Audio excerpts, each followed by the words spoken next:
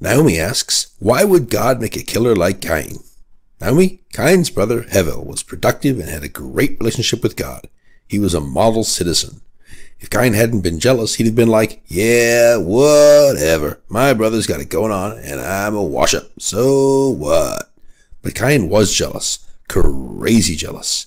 If he'd resisted or overcome his natural urges, Cain's very soul would have been strengthened. Where Adam and Chava avoided responsibility, he would have acquired it. Through his struggles, he could have exceeded even Hevel. This is why God says to him, to paraphrase, you can create and be lifted up, and if not, sin's very desire for you gives you the opportunity to rule it and acquire great personal character. It's a win-win. Just don't choose door number 3 and kill your brother. Of course, Cain chose door number 3.